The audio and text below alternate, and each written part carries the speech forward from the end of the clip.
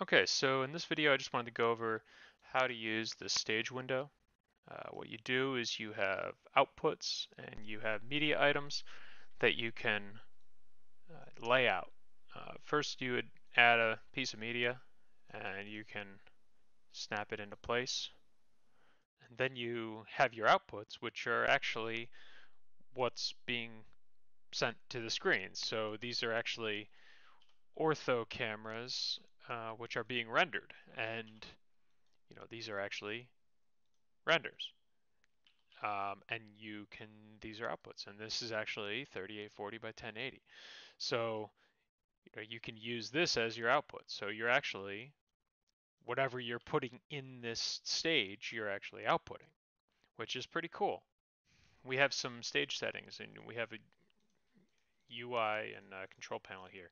So under stage, you have a few options. I won't go over all of them. You can do one of the really cool things is you have the translate increment. So when you hold control, you can drag around different increments. One of the most important things here to note is the selectable type. You have to select the type of element that you want to be able to pick. So you can either do your cues, your output or media items, or your outputs. So you have to change that to outputs if you want to drag these. But you can also use the keyboard shortcut Control 1, and you can see that when it's dashed like this, you can't select it, and you'll still drag around. But when you have it solid, you can do that. So you won't be able to move your media items when you have Control 1.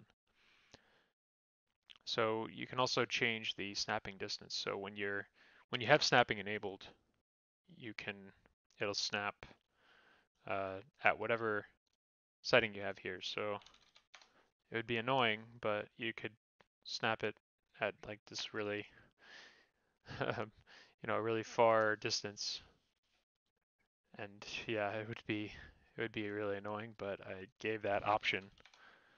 All right, that's it for the overview.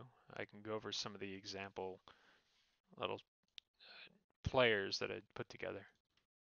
So I just put together a quick example of how you might use this.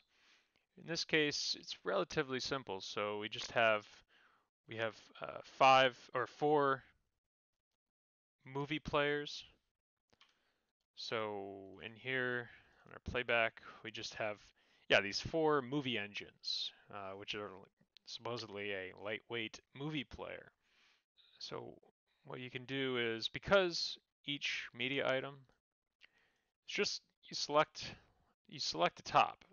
You can I can then take the output of these movie players and map it here. For this, if you hold Alt, you can scale in increments. So I'll just go to 50% there. And then if I do 4, let's see, so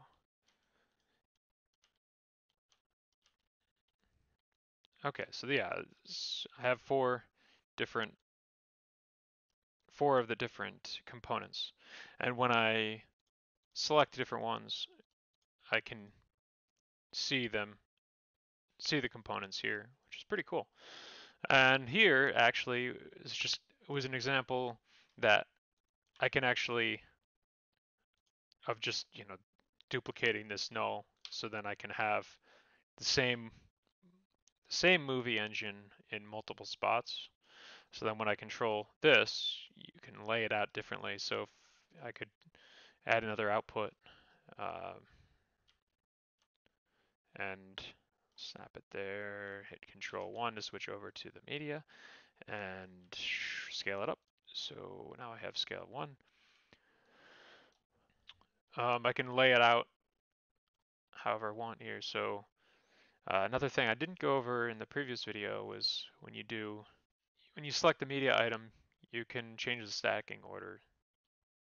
So you can move them up a layer, or you can bring to front, push to back, do that, and it shows your stacking order here. So one thing to note about this is the way I'm able to select this is internally here. You can come into the stage window and again into the stage window, and you can go to the stage settings here, which are not public. You can't control these. You would have to go internally, and when you right here, I have the selected media item index. So when I change these, it changes here. And so what I'm doing is just changing the reference. So I'm changing,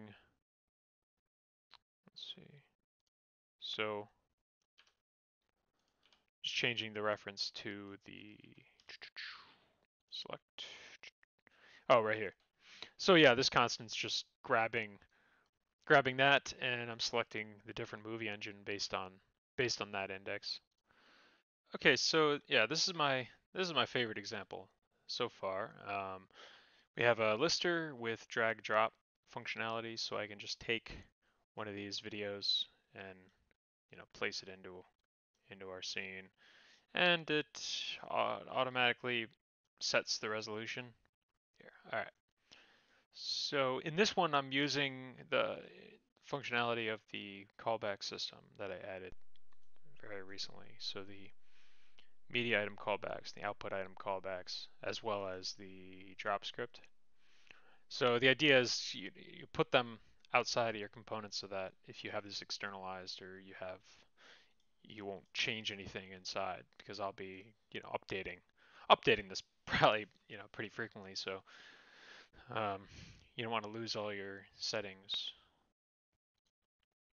Um, so so how this works is you have the media item callbacks, which gets run anytime you add a piece of media. So, and then what I'm doing here is then on destroy. So yeah, when you delete one, what I'm doing is when I delete one, I have to run destroy on these. So I have to delete the players here. So, and you can do multiples as well. I added that, which is pretty cool. So on create this, I didn't do anything for the outputs here, but the drop script, I won't go into this really, but basically, the thing that actually, I guess, ships with the system is this. So the drop position takes where you drop the mouse, and it converts that to the pixel space in here. So that's why we're able to take this and drag it and drop it wherever your mouse was using that function. So it comes with that, and then you don't have to change that. Multi-selection is pretty cool. It freaks out when you have snapping on. So if you're doing multi-selection, I don't recommend having snapping on. Currently behaves pretty oddly.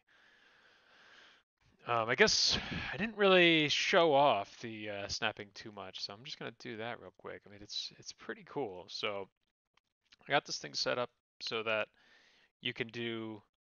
So there's a line when you're moving at X or the Y. So if you can do something like that, and then you could do, say something like, say you do this, and then you take this guy, and you can snap to multiply them. Here you go. So yeah, you can show the multiple points of snap that you have there, which is pretty cool. And you can snap to the center. Let's see, so you snap to the center, so it'll show where you snap to the edges, snap to the corners. This took me a pretty long time, so happy with how that ended up working out. I mean, aside from really digging into internally how a lot of this works, um, I feel like I went over a lot of it, so I think I'll keep it. I think I'll stop there and maybe do another video if people are interested in internally how this works. So thanks for watching. I'm going to be probably adding some more videos, so feel free to subscribe to the channel. So, all right, thanks for watching.